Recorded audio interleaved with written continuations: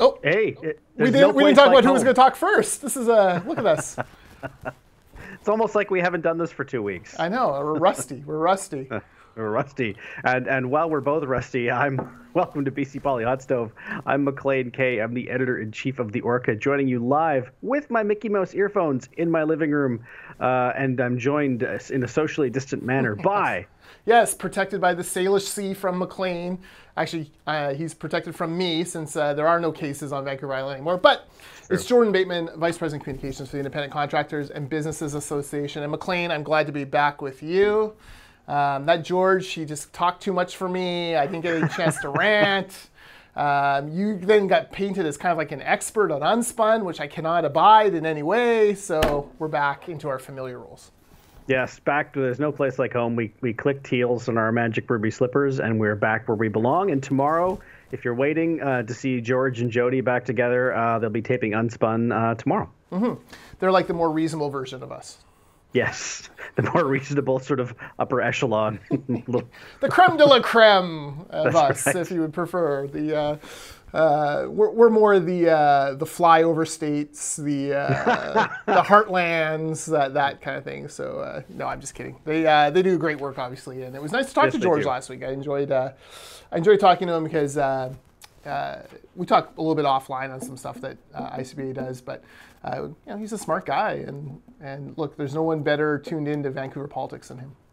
And this may shock you to hear this, but I also enjoyed doing a show with Jody last week. Yes, well, yeah. I mean, the consummate pro. It's Jody Bains. She's just so good at the segues. She just kind of moves you along, and you don't even realize it, and you've been swept out by the tide, and it's all over. It's great. And it goes by very fast. Yeah. Maclean, can we talk about money laundering? I feel like we should. Okay. So the Money Laundering Commission has begun their work. This is the public inquiry that the unions and Mayor McDreamy demanded, that John Horgan seemed a little reluctant on, and that Dave Eby pretended to be reluctant on, but was more than happy to finally initialize, because the long-term plan for the NDP is to remind people that money laundering only happens under BC Liberal watch, and they're corrupt and should be held away from office forever. That's kind of the political unspun part of it, if you will. But finally, we have some experts starting to testify. Yesterday was, or a couple days ago, was the first time. It's being done on Zoom. The media love it because they can sit at home in their pajama bottoms and watch it and report. And the first expert was pretty underwhelming. And Ian Mulgrew, the great court reporter for the Vancouver Sun, and let me tell you, there's no one better writing about courts, justice, those issues than Ian Mulgrew. He knows this stuff backwards and forwards. He wrote a piece basically kind of eviscerating this first expert. And I would say, day one did not go the way the NDP had hoped. I mean, I will be totally honest. I didn't watch the commission at home. Oh God, no one will. Well, also because I have a 5-year-old running around, and an entire day on Zoom it's just not going to happen. But I read Mulgrew's piece, and yeah, he said it was kind of a rehash of the stuff we've seen before, and that I think he said hopefully the experts will come with more than the same news clippings. That's one person's opinion of it. I haven't seen it, but it didn't seem like a very overwhelming beginning. Look, and beyond Mulgrew, there was coverage in CBC and Global and other places. Yep. No one reported anything new out of that. No. And in fact, he was kind of criticized and held to account by other lawyers. You seem just to be rehashing media accounts. There's no academic research. He's like, well, there's very little academic research on this. He went into a little bit about what's happened in other jurisdictions, but mainly in the pre-Bitcoin era, and examples from 20, 30 years ago, and he admitted that he had not been keeping totally up to date on the file in the past 10 years. Certainly did not have anything to lend us as far as what was going on in BC, nothing we didn't know already. And we come back to Maclean, like we've talked about this before, where, Kathy Tomlinson, the Globe, Sam Cooper, Global / the province did some great work on this. But we're in a cycle where we're just rehashing their stories over and over again. There's nothing new there. And I keep coming back to the fact that, if there were more if there were hockey bags of cash going into casinos on a regular occasion, we would have seen more than one video of it. There would have been dozens of videos of it, right? Like, we would have seen this over and over again, and you begin to wonder, was John Horgan's gut right, and is this a bit of an overreach? Yeah, well, I mean, I guess we're going to find out. I tend to sort of agree with you. I think it was for the problem to be as widespread as has been alleged. I, like you, think that we would have seen more hints of it. But I guess we'll see. I think you're right. I mean, a thing like a casino and a hockey bag full of money that feels like it's the kind of thing that that would get noticed more. I mean, there is no more videotaped area on the planet than a casino floor. Yep. But again, we shall see. Yeah. So Mulgrew's point was, look, a little bit like this happens in every Western country. Yeah. It's happened since the beginning of time, even in BC. So what is the new thing? And the expert finally concludes with, well, it's always going to happen. They're smarter than we are. You'll devise a new system and they'll get around it anyways. It's what organized crime does. Yeah, not a heartening start to the inquiry hawks out there, that's for sure. And you're right. I mean, I think it's clear politically that what the David Eby and the NDP government want to have happen is to have people start thinking, well, money laundering happens with the BC Liberals who either turned a blind eye to it for whatever reason or they were in on it. Yeah. That's what they want people to think in the back of their minds, either consciously or subconsciously when they go to the ballots. But I don't think that's the case. And this is one of those areas where you need some nuance. No one is suggesting that money laundering is fine or no big deal or does not happen. And so any efforts to stamp it out are going to be a good thing. But I don't think it's proper to suggest that BC is unique. I mean, it might be worse here than Alberta, Washington State. We don't know. But I don't think it's not worse than the Quebec. Level of... No, exactly. But I don't think it's at the level as has been suggested is what I'm saying. Yeah, exactly. And then you come into, okay, well, technically money laundering is taking, money acquired in an illegal way and trying to clean it up so you don't have to pay, taxes and other things. That's the whole underground economy. Like, this stuff is everywhere. And, the guy who's having a rough time right now, who comes to your house and fixes your plumbing, he's your neighbor down the street, and you found him on the Facebook thing, and you pay him cash and a case of beer. That's the underground economy, and he's got to find a way to clean that money. Like, it's crazy. So we need to be a little careful about, it's hard. It's hard for the reporters because they've won awards based on their reporting into this, and clearly there was stuff there. But does it? Yeah, no one suggesting nothing was happening. No one. SNC Lavalin.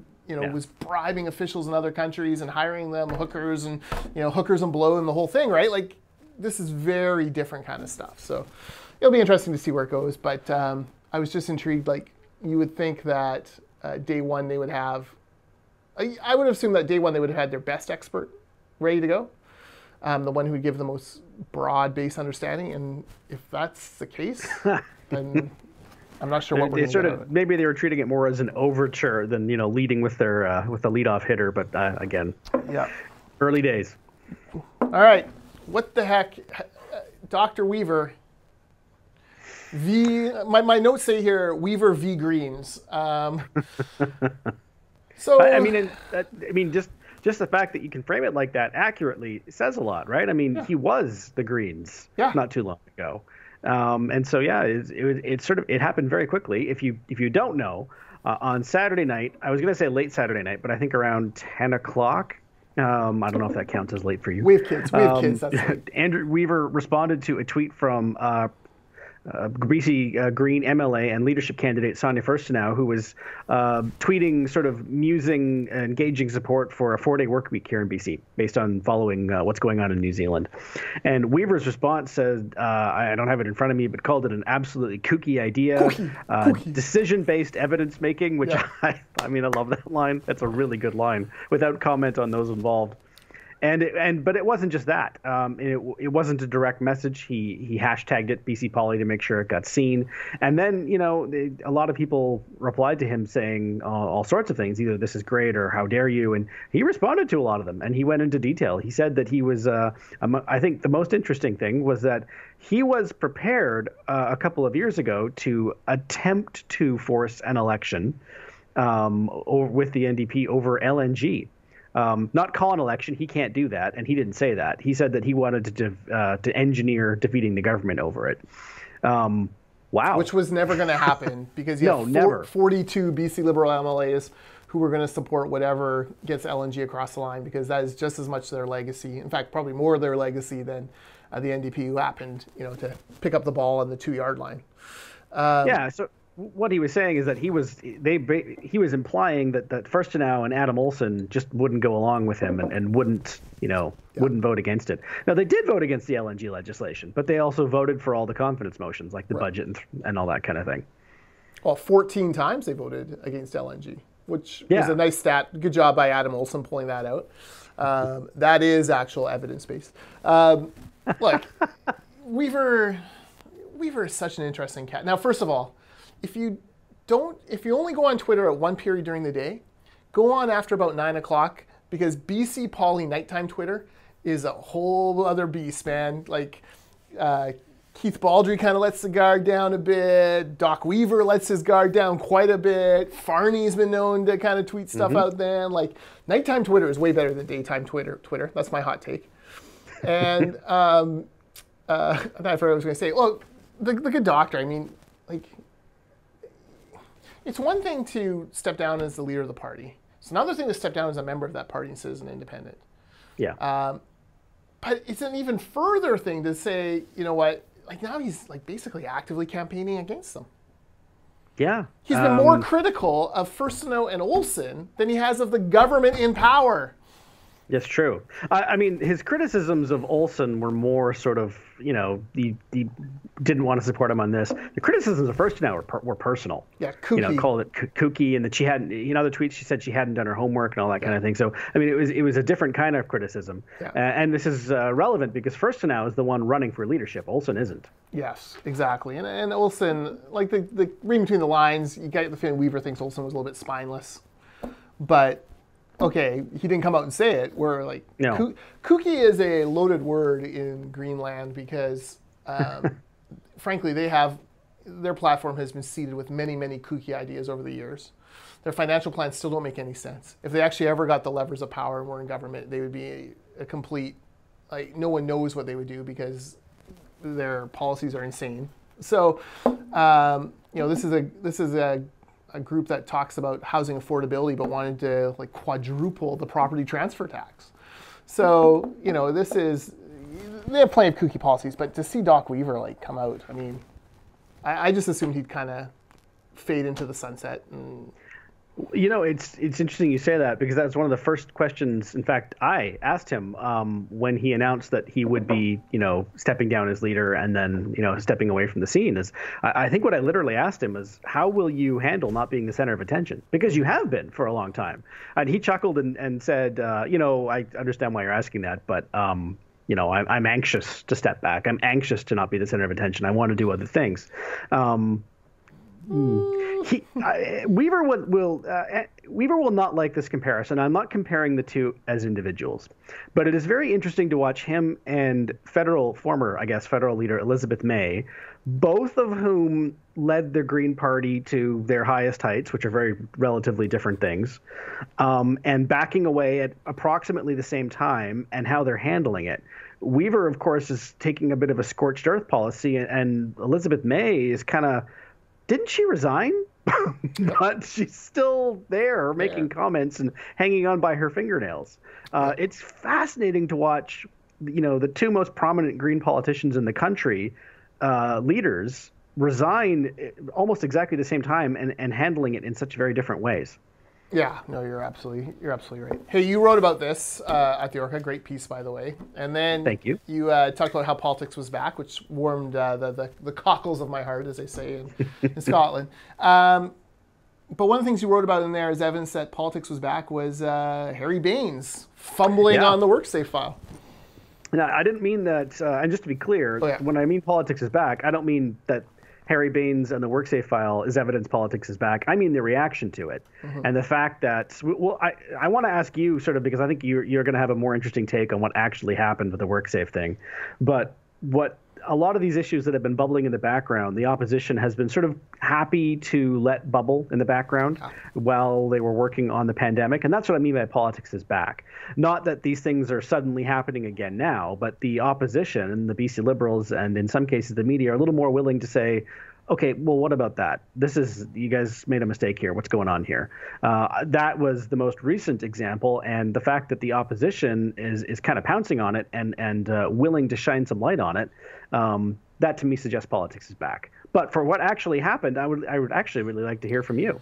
Yeah, well, WorkSafeBC has amassed a large surplus. Now, every workers' compensation board has to have a surplus because they have to have a certain percentage of the amount of claims that they could possibly cover. So most organizations, it's 130%. For them, they decided to be 145% out of abundance of caution. But still, above that 145%, they had $3 billion in extra premiums they had collected from employers, because every employer in the province has to pay a certain amount per employee to WorkSafeBC, and then that money can be used for claims and injuries and things like that. But $3 billion, and for the last couple of years, the general sense among us as an employer association, for example, is that the NDP are desperately trying to figure out a way how to extract as much of that $3 billion as possible. So, they want to, given their very close ties to labor unions, if they could stroke a check to every labor union member out of that $3 billion, they would. They can't because of certain legislation, and they know that they can't get it. I think they know they can't get it through the House, because even the Greens would be like, hold up. So there's that kind of bubbling feeling under the surface. Other provinces have refunded it to the people who paid it, the employers, which makes sense, because essentially what's happened is employers have overpaid premiums by $3 billion during these good times. You could still refund, even just refund half of it if you want to be very conservative and keep a cushion. Meanwhile, the billions of dollars get invested over the past few years, despite all the hatred the NDP have of Donald Trump. The markets have generally been very good. I'm sure they're in Canadian markets as well. So, they performed well, and it had grown to about that $3 billion. I actually think it was probably more at some point, based because that was a year-end figure used. Anyways, all that to say, at some point Harry Bains gets sat down by WorkSafeBC, and they go through scenarios during this massive economic shutdown. Because remember, economic shutdown means there's no premiums to be paid into it. Investments are cratering. The stock market dipped by about 30%. Now it's come back, and about 2/3 of that, but still lower. And like every business, including ICBA, he was probably given 3 scenarios: best case, base case, and worst case. But for some reason in his mind, he thought worst case was what was going on, which WorkSafeBC says, no, absolutely not. So worst case was we've lost all $3 billion due to a huge downturn that will never recover. And sorry, Minister, we're kind of out of luck, but we can still hit that 145%. But that's not good. Unfortunately, fortunately for British Columbians, it's bounced back a bit. It's probably somewhere between base case and best case, I would bet. And they do have, it sounds like they've lost a considerable amount of money, but they still do have a couple $2 billion in surplus there that could be used, as the Liberals point out, for reimbursing employers. Maybe employers could put in all the PPE, all the COVID changes that they've had to do to keep workers safe. Very logical idea, request, good way to help those folks and keep workers safe, which is the whole point of the board. But the bottom line, Bains said one thing, WorkSafeBC said another, and now Bains has gone underground, and I think we're all actively waiting for him to actually resurface and answer why he defaulted to the worst case scenario. Well, just from my read of it so far, it sounds as though this would actually be a fairly simple thing for him to diffuse. You'd think he would just call, the reporter was Rob Shaw. You'd think he would just call Rob back and be like, you know what, Rob, I gave you the worst case scenario, and that's what I focused on. It was my mistake, and here's the actual. I think it actually kind of would have fizzled out a little bit, but the disconnect is kind of what's the story. It's you obviously made a mistake. You took the worst case scenario. You said that's what's happening. Yeah, and then it's exacerbated by the distrust that the business community has for Harry Bains. Exactly. Look, we've heard of meetings where Harry Bains has, essentially said there's no such thing as a good employer in British Columbia. Like, you're all bad, because you employ people, you're just reflexively bad. And listen, Dr. Bonnie is a saint and a hero and all those things. It was the business community that shut down businesses even before Dr. Bonnie started issuing. It was, you know, Apple, the Apple store in the mall shutting down, saying we're going to send our folks home. That precipitated and really gave space for Dr. Bonnie to make those harder calls to shut down big swaths of the economy. There's only been one case, one claim from a construction site, which is, you know, construction's gone on completely. One claim where they, you know, it was kind of like 50-50, but they said, okay, it is plausible you may have gotten this on a work site. There's no evidence to really firm that up, but, you know, they're paying a claim out of abundance of caution. That's fine. But like industry work continued. And so this is the problem. Like there's that mistrust. There's that sense that Bains is just wanting to plunder this thing for NDP political uses. And, you know, where is that money gone? You know, it's fishy. The investment numbers don't add up. Didn't add up when Rob reported them. I mean, how could it, you know, what were you invested in that would have dropped, you know, $3 billion?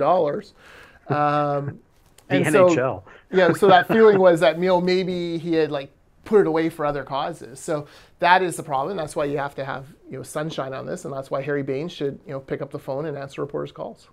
No, I agree, and I mean, all the politics aside, it's a real shame because, you know, you mentioned businesses and who have been taken. Obviously, I mean, we don't have to explain this, have been a big revenue hit, and also now need to invest in things like PPE. I dropped off dry cleaning for the first time in almost 3 months yesterday. It's this little mom and pop place a block or two from here, and they have big plexiglass partitions and all that set up that weren't there before. Is that a huge cost? No, but they had to come up with it, and that's on a very small scale. Think about, you know, my son is going to the dentist later this afternoon. Yes. And I know because my wife went yesterday that they have everything cordoned off, and everyone who works there is basically wearing like astronaut suits. Again, not free. If there was ever a time to dip into a surplus and help businesses invest in stuff that's going to keep us all safe, now's the time. Yeah, no, exactly. No, you've hit the nail on the head. Like the money was there, it should be used for this, and even if only 50% of it is there, that's still $1.5 billion that you can put towards helping businesses. And lest we forget, the NDP government has done nothing for businesses during this. All they've done is defer payments, and there's a deferral cliff coming where WorkSafe premiums are due again, where deferred PST is due again, where deferred employer health tax is due again. They have not given a single dollar of actual relief to businesses. You know, so they've given $1,000 to individuals, they've given $500 rent subsidies to individuals, but nothing for small businesses that are struggling through this. So don't say you're doing everything you can when you have this pot of money that could actually help defray the cost of PPE and plexiglass and all those important things. Yeah, the snooze button is great, but you still have to put an 8-hour day in after it. Exactly. And it just means people are going to be working longer to make up for it. Exactly. What do you want to talk about next? Oh, man. Well, there's so much we could talk about. I am curious what you guys are doing next week for schools reopening. Okay, yeah, so we're sending our kids. We have no problem. So I have a 17 and a 13-year-old in high school. They'll both go 1 day a week. I have a 10-year-old. He'll be going 2 days a week. And part of it is, look, like the older two, they kind of get to write their own ticket. They want to go back. Yeah. The younger one misses social interactions, obviously. But we want them to see the changes that are going to occur that are probably going to be in place in the fall as well. And we want them to feel comfortable with them. There's going to be, you know, it's different. It's different. We're reopening our office here at ICBA on Monday. There's anxiety that first time you venture out. The first time you went to the dry cleaner, there's anxiety, right? Like, so letting them see that, hey, it's okay. It's safe. You know, it's not a big deal. Okay, like maybe some of the kids are wearing masks. That's their choice. That's all right. You know, that's not a bad thing. It's a good thing. Like, it's all going to be all right. You know, you can't sit here and say, you've trusted Dr. Bonnie the whole way, and then now be like, well, she's gone over the edge now. Like, oh, this is crazy. Cases are low, very low. Now is the time to go back. So yeah, we're firmly in the send them back camp. That's good. We well, not, I mean, it's good that you're feeling comfortable about it. Where our son is also going back to preschool on Monday, similar reasons. Although in his case, it's 5 days a week because it's not school. Yeah, with they've sent out a long list of restrictions that mostly have to do with us, and we have very strict drop-off and pickup windows now, and I mean like down to the 8-minute windows, which will be challenging, but they also said there's going to be a learning curve, and they're, just do your best. In our case, it's he misses his friends. He's an only child, and also we live in a condo. Kid needs to run and play outside. He's ready. It's time. And we're a little bittersweet about it because we've had a great time with him, but I'm happy for him. He needs to see his friends, and he needs to run. Yeah. Yeah, there's a study in the States say that a third of Americans who have not been locked down as long as we have, but a third of Americans are experiencing mental health issues, anxiety, generally mild symptoms, but symptoms nonetheless. We've got to get out. There has to be some kind of normalcy. Look, we work above Metrotown. I was here on Monday. There was a lineup of 15 people to get into the garage clothing store. Old Navy's open. It's starting to come back again. People are starting to walk around again, and they're taking care of themselves and taking precautions as best they can, and it's happening. The one thing I will say, for you, one of the interesting things about this is BC is a huge province. There has not been a confirmed new case on Vancouver Island in something like 17 days. Yeah. I'm a bit of the mind, why wouldn't they be opening everything up for you guys, Maclean? Why aren't the playgrounds open? Why aren't 17 days without a single new case on all of Vancouver Island is a remarkable statistic. And I do wonder what the point is of you guys having some of these things in place.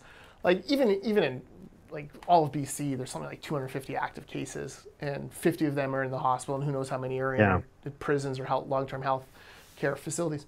But it's getting harder and harder mathematically to come into contact with someone who actually has the virus. Yeah, on Vancouver Island, very, very difficult. Dr. Bonnie Henry's basically said a few times that they're not entertaining a region-by-region approach for the time being. But what you mentioned in Vancouver Island, where we live, that absolutely played into our decision because we were asked if we want to go back into preschool, and of course there's some trepidation, but on the whole, if you look at the numbers, it's pretty safe. Yeah. And you mentioned playgrounds. That has been a sore spot for us. That would be. I think we are kind of at the point where it could be safe, but I appreciate the reluctance and the conservatism. I understand where it's coming from, but you're right. The math suggests that it probably would be safe, all things considered, to open up the playgrounds. Find a case anywhere in the world, Maclean, where a kid contracted it from a playground. There are none. Yeah. And okay, well, teenagers may sit there. So,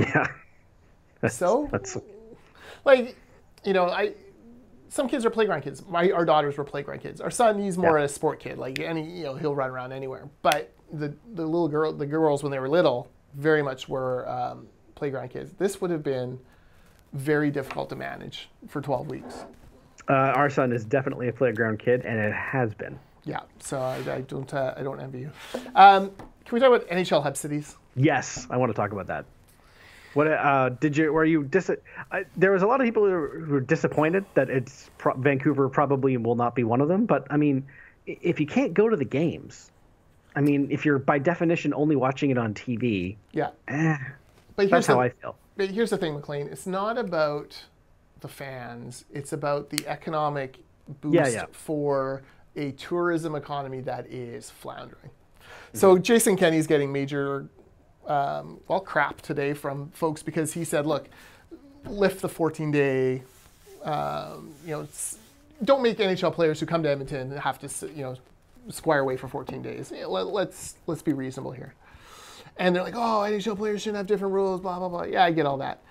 Jason Kenney's looking at a reeling economy and a tourism sector that is going to be at maybe 10, 15% of what it normally is, and saying, I can fill, several hotels for several weeks with people who are healthy, young, low risk, right? Maybe this isn't a bad idea. And, government's running out of money. The more and more, you look at this budget deficit that the feds have, they're not going to have money for a second wave bailout. So yeah, you've you got saw to that find a way. report saying that if they have to lock down again, their money they just don't have anymore. They can't. We cannot do this again financially. Exactly. So you've got to find a way to get the economy back up and running. That includes the tourism economy, especially in Vancouver. Now, I think they're going to end up in LA and probably Vegas. I know there's talk of having an eastern city, but it just makes sense to have Vegas and LA. You've got the hotel infrastructure, you've got the rinks there. You can put the guys in Disneyland essentially and do it there. Yeah. So, but, you know, we should be investigating ways to try to help the tourism sector. We're still unclear. Like, we're trying to book our summer vacations, and we're like, okay, so can we go to Banff? Like, is this the year to go to Banff? You know, is the question we've asked ourselves. And we're like, well, it's across the border. Will they let us in? It's pretty clear Jason Kenney will be more than happy to take British Columbia's money. But, you know, at the same time, we're comparing it to Penticton. Okay, so if we go to Penticton, like, are hotels open? Like, can we book a hotel? Is a hotel an open thing? Airbnb, is that an open thing? Like, can we? So these, like, you've got to give people options. And look, the camping website crashes. You know, what, 10 or 12 reservations a minute or a second coming? Like, it was crazy at the beginning. And it's because people are like, we want to go away somewhere. We've got to get out of this house. We've got to get out of this condo for even a few days. Give us some options. So that to me is where we have to have a better talk about tourism. And we need to know from Tofino, are you going to welcome tourists? We need to know from Haida Gwaii, will you actually welcome tourists? Can we go to the fishing lodge? You know, we need to know from the Okanagan. And I'm not sure that those conversations have been had. No, and I feel like some of the places that have been most loudly saying no right now, you mentioned Haida Gwaii, will be among those places that kind of openly, I don't want to say plead, but you know, when things start getting really dry in the end of August and people haven't been coming and they need that money to get through not just the fall, but maybe another lockdown, they're going to be the ones most loudly saying, please come and visit. Please come to the fishing lodge. Yeah. And I mean, we've had the exact same conversations here. We've been talking about this summer we were going to go visit family in southern Alberta. I don't think that's going to happen. But also, you know, what are we going to do this summer? Can we camp? Can we go to Tofino? Can we go to Ucluelet? It's hard to say. Well, I see the Royal BC Museum is hoping to reopen next month. You and I are going to go see the orca exhibit. Yes, but they've delayed that exhibit now till next year. Well, the nerve. Yes, I know. All right, well. Nonetheless, but, you know, I kind of think, all right, like, I'd like to come across and see you. I'd like to come across and see, do some meetings. But, you know, I'm like, that's not really essential, but, you know, businessy, like, it is kind of. But, you know, and if I went, Victoria's beautiful. Take the kids for a couple days and stay and spend some money. And, you know, and I'll stop by the Phillips brew pub and, you know, do the important things. But there's just no clarity whatsoever about whether that's allowed. No. And it seems to be sort of changing. I don't want to say day by day, but yeah, I mean, there's a reason we haven't booked summer vacations here. We looked at a couple things that might work, but also the other thing is we originally thought the house would be sitting next week for a couple weeks in June. That's not happening anymore. We don't have a start date yet. Probably June 15th, more likely June 22nd. This is all unofficial. And part of it is just they having trouble nailing down the logistics. And when they do sit, it's going to be for, 6-7 weeks. Yes. And it sounds like it'll be 3 days in person, 2 days estimates via Zoom. Now, here's the fun thing. So I was talking with someone, an MLA, and they said, I guess Plecas' office has a lot to do with the rules. Yeah. But really, they're in negotiation between Farnworth, Polak, and I guess, is Firstino still House Leader? Yeah, she is. So the three of them. At one point, they came up with this idea that, Plecas came out and said, I don't think any MLA over the age of 60 should be in the House. Oh, okay. Well, they're the ones most prone. That's great. That would have reduced the BC Liberal Caucus to about 12 or 13. Still, that's fine. The problem was it meant John Horgan couldn't be in the House. It meant Mike Farnworth couldn't be in the House because they are both in their very early 60s. So that rule has now been changed to 65, and all of a sudden you can have now there's 25 Liberals who can be in the House, and Farney and the Premier. One can only imagine, those are the kind of delicate things that are being discussed, right? Simple thing, people over 60 are at more risk, so we should protect them by keeping them away. Well, I'm the friggin' Premier of the province. I'm going to the House. Unlike the cowards in Ottawa, these guys are going to work. Yep. And I think that they were originally going to sit for a much shorter period of time, but I think given the fear that there might be a second wave in the fall, or at the very least more risk, better to have a longer sitting now while it's safe, which I actually do think is wise. It sucks for those of us who would like to go away this summer, but I do think it's a better decision. The other thing that I gather has been a problem is literally where do some of them stay when they come here? Not all of them have, rented or purchased apartments and condos. A lot of them stay in hotels. They're not open yet. Yeah, well, that's one of the reasons why I think they're talking about June 22nd, because June 21st, the Hotel Grand renovations are done or something. Right. Yeah. So yeah, that wasn't even related to COVID. That was just renovations, because obviously they weren't expecting to need to house MLAs in June. Yeah, which that makes sense, I guess. I mean, when we go, we usually stay at the Marriott, but that's because the ICBA president, Chris Gardner, loves his Bonvoy points, and like, you've never seen anyone as dedicated to a customer loyalty program as Chris Gardner is to Bonvoy points. The man is insatiable. He forces us all to sign up immediately when we get employed here. It's like, what's your Bonvoy number? Well, what do you mean? I only go away like 3 nights a year. You need a Bonvoy number. So, oh my God, it's a whole thing. But there you go, a little behind the scenes. Speaking of Plecas, they're not really going to give Alan Mullen a gun, are they? Well, this was suggested in the very, very early days of all this drama. I'm using the hand waves because it's almost too much to talk about. But in the very early days after Craig James and the Sergeant-at-Arms Gary Lenz were removed from the legislature, it emerged that Plecas had floated his chief of staff, Alan Mullen, to replace Lenz. This was completely and quickly shot down by the 3 House leaders. They all confirmed that this happened. It's not clear whether or not this was just sort of an, oh, by the way, just off the top of my head suggestion, or here's what I've been thinking all along. But it was serious because, as you mentioned, the Sergeant-at-Arms, they are literally armed. They can carry sidearms. And they're always chosen from among the Legislative Protective Services, which, I mean, if you've never been to the legislature, they are generally people sort of north of 40 and 50, but all of them, without exception, are former police officers or members of the armed forces. I'm good friends with one who just recently left, who's a former British paratrooper. Wow. In short, with the SAS. So in short, these are people who, if you need help, can help you. Alan Mullen, whatever his other qualities, is neither a former police officer nor a former member of the armed forces. So, I mean, at the very least, it would be jumping the queue. Since then, last summer, Mullen and an unnamed contractor toured across a bunch of state and provincial capitals to compare security systems and measures and the structures of their security systems. That report was supposed to be forthcoming last fall. It was not. Apparently, it has now been delivered to the Legislative Management Committee. It's not public yet. And there is some speculation that one of the things it might suggest is splitting off the Sergeant-at-Arms duties into 2. Sort of a ceremonial position, much like they have now, but then also one who actually manages the security staff. I don't know whether that's a good idea. It might be. We haven't seen the report. But it also, if you remember that Plecas had suggested Mullen get the 1 Sergeant-at-Arms role, it stands to reason if they recommend it split into 2, he might again suggest somebody that he clearly has a lot of confidence in. Yes, wow. My advice would be make sure that person has to be vetted by the legislature itself, and that the speaker can't just hire willy-nilly, because that's not great. That's not great. Well, the Legislative Management Committee would have to sign off on literally anything. But, I mean, and again, I can't emphasize enough, this is informed speculation. It is not. I have not seen the report. I don't know what's in it. But Plecas did recommend Mullen for the Sergeant-at-Arms position before, and this has been something that's been done elsewhere. So we'll find out, but there is some.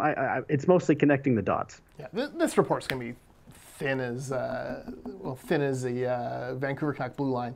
Like, here you go. I love Quinn Hughes, but the rest of them are bums.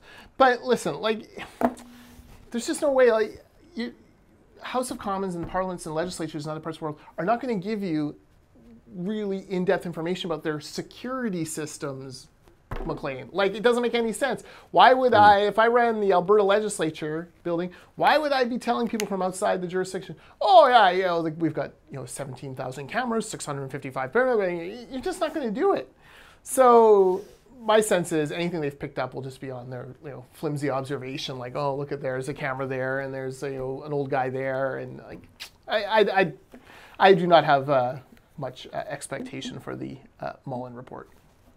I mean, I share that for the most part. I think that if there was going to be value, it would be in sort of like comparing administrative structure. Right. But I don't see why traveling to Regina is necessary to ascertain how the Saskatchewan legislature has set up their security apparatus. That is the kind of thing that could probably be done with Google, or at the very least, phone or video conferencing like this. Now, again, haven't seen the report, don't know, but that is how it appears to me. We'll see. Maclean, last thing. I have an idea on how the Liberals can kind of blunt some of the COVID stuff in the next election. BC Liberals. BC Liberals. So we're headed for an election in October 2021. I highly doubt it'll come in the spring because the economy numbers need to bounce back. There could be a second wave. Horgan's going the whole way to October 2021. Plus, when they made a huge deal about adding those 5 or 6 months on to the end of that because of needing to know the actual numbers of the budget. Okay, we can't have any fudge budgets. That's great, and I think even the Liberals supported that legislation. So October 2021. Here's I think the thought in BC Liberal land is, okay, like how do we want to be the guys who we're the economy guys. Like we're the ones who build opportunity and prosperity in BC. I think kind of their messaging will be like, yeah, the NDP were fine during the COVID situation, but we're the ones who can rebuild the economy and get us back, our fiscal house back in order, and make the tough decisions to make sure that our kids aren't saddled with the debt from this lockdown, 25, 30, 40, 50 years down the road. Okay, that said, the NDP are going to be like, hey, lowest, other than, Vietnam and a few other small places, like lowest deaths per capita. We did a great job. Like, you look at the death numbers in Ontario and Quebec, 3,000 people dead, and you're going, wow, we've got 150. Like, it's pretty amazing. Adrian Dix is a hero. John Horgan made the tough decisions, and we kept you all safe, blah, blah. That will be, I'm not sure they will be that crass, but that will be the underlying narrative. We've proven that we can get BC through a crisis. So here's what I would do if I were the BC Liberals to blunt that. I would do nothing but praise to the highest heavens Dr. Bonnie. Dr. Bonnie did this, and Dr. Bonnie did that, and Dr. Bonnie did this. And wasn't Dr. Bonnie great when she did that? And we all remember when Dr. Bonnie saved the day, and Dr. Bonnie did it, and Dr. Bonnie kept us safe, and Dr. Bonnie protected the children, and Dr. Bonnie made sure it didn't spread too many long-term care homes. Dr. Bonnie. And just heap praise on her, because Dr. Bonnie ain't on the ballot. And Adrian Dix can be, you can say, yeah, he's been great, but, none of us really know what Dr. Bonnie ordered and what Adrian Dix did and what John Horgan did. Like, the average person, are going to default to trusting a doctor more than a politician. So my sense is you make Dr. Bonnie like the Liberals should come out and say, we need to build a statue of Dr. Bonnie. Like you cannot praise her enough. Yes. And in that way, you sort of diminish the NDP, oh yeah, those guys were kind of tagging along for the ride. What do you think? I think that's probably exactly what they're going to do, because you're right. They're going to be happy to associate the hopefully continued well handling and success in the face of COVID-19 with Dr. Bonnie Henry, and not with Adrian Dix, who's going to be on a ballot, not with John Horgan. And also, we've talked about this before, the difference between winning the war and winning the peace. Yeah. And I like the example of World War II, where, Winston Churchill, the man who won the war and stared down the Nazis and saved the British Empire, lost a bid for re-election in the last few months of the war, because the British public, for whatever reasons, you can disagree with him or agree with him, however many years after the fact. I disagree with them. Well, they judged the Labour Party and Clement Attlee to be better positioned to rebuild the economy and, transition away millions of men in arms and find jobs for them and deal with crippling unemployment and shift their entire economy away from, war production back to something vaguely resembling normal. Whether they were right or not, they didn't give Churchill a gift election even during the war. It was a decision that was made. And it was, if you look back, this election was a landslide. It wasn't close. It wasn't a close fought thing. I think that is what the BC Liberals, they need to look at that and decide that if they are happy to give Dr. Bonnie Henry, and even to some extent, Adrian Dix and John Horgan, credit for winning the war against COVID-19, they are the ones to rebuild the economy afterwards. That is the message that they should be shouting. I would tell them to shout from the rooftops next year. Yeah, and look, the Liberals are good at that. Liberals left the NDP with billions in surplus, not just in WorkSafeBC, but in the actual budget itself. Like, they do have, that is their brand. That is what people think of when they think of the BC Liberals and the difference between them. Like, come out, you need to have a couple counterintuitive policies as far as taking care of people, and no one's saying that. But you do have to have this idea that, like, we need a strong fiscal vision so that we can start to get ourselves out of this. And right now, the NDP are already kind of flailing around, and more so some of their constituents are flailing around with, oh, we need a Green New Deal, we need, pour zillions into this, and oh, infrastructure doesn't create jobs, which is, absolute horse hockey. Of course it does. They're all kind of starting to grasp. Dogwood Alliance, or the NDP buddies now are talking about, well, now there's never been a better time to lower the vote to age 16. Like, they're struggling for ideas because the world has changed, but their hobby horses have not. And so I think the Liberals come in and say, look, we recognize the world has changed, and we recognize the number one task is to make sure, we protected our children from catching this disease and dying, but now we got to make sure that we protect them from a fiscal future that is crippled by debt, crippled by high interest payments, that doesn't have the necessary infrastructure they need to succeed for the future. And just as a quick aside on something you mentioned, it is slightly amusing that some of the same people who are most outraged, aghast, and appalled at the Alberta minister who said that a pandemic is a great time to build a pipeline because you can't have protests with mass gatherings. How dare she take advantage of it? Are some of these same people saying, well, this is a great time to, kill oil. This is a great time to lower the voting age to 16. Basically, their pet project. The pandemic is a perfect time for their pet project, but any other pet project, that is crass opportunism, sir. Yes. Yeah, exactly right. This is a great time to have a public inquiry into hand washing, like the dummies at the building trades are suggesting, like just completely out there stuff. I'm going to tweet I tweeted out a graph. So at Jordan Bateman, please follow me. I tweeted out a graph of the Pew Research Center, and the headline of the graph is COVID death rates in Democratic congressional districts falling, Republican death rates stay the same. And then you look at the graph, and it's like 2.5 times more deaths in Democratic constituencies than in Republican ones. Republicans kind of have this flat line at about 2%, and then the Democrats get as high as 7.4, and they get down to about 5.5.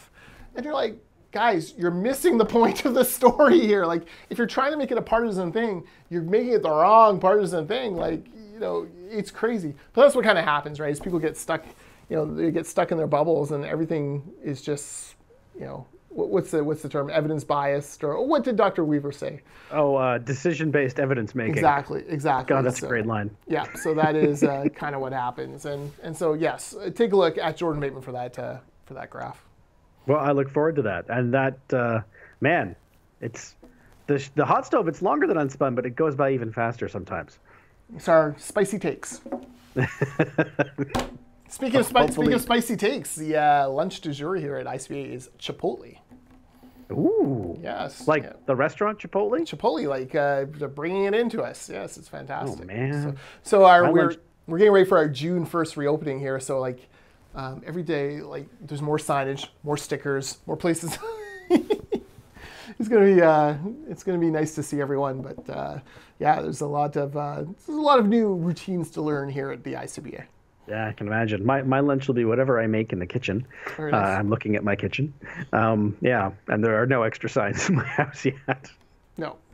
No, there's no. I can mail you a hand washing sign for your kid if you. Oh, yeah, there you go. Actually, he'd probably like that.